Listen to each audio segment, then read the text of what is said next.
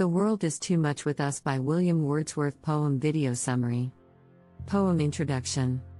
The World is Too Much with Us is a sonnet, Italian sonnet style, written by William Wordsworth in order to criticize the Industrial Revolution. The poem was composed 5 years earlier to its publication in a collection of poetry, poems, in 2 volumes, 1807. In this poem he speaks on how human beings have parted themselves away from the nature due to their new busy lifestyle. He has used many figures of speeches to express his ideas accurately. Poem summary. The world is always too much to the mankind, in the past, present, and in the future. We get our lives in the world and spend most of our powers wasted and see little in nature which is ours to enjoy. Our lifestyles have pushed our hearts apart from the bond we had with nature. This is a sordid boon, he says. Sordid means involving immoral or dishonorable actions. With this he denotes our lifestyle, and he says it's a boon too, but not to our psyche.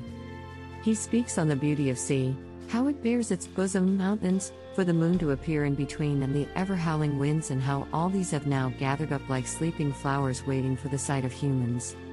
For all these, he says, humankind has gone out of tune to admire such beauty.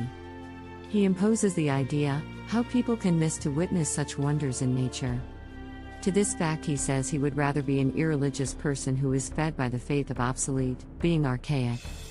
So that when he stands in between a grassland and look into the nuances of nature he would not feel more dejected from it, rather he gets the ability to look at Proteus, an early prophetic sea god, rising from the sea, or hear the blow made of the god Triton, Greek god of the sea, the son of Poseidon, and Amphitrite, god and goddess of the sea, with his twisted horn. He could view all these by regaining his aesthetic perspective.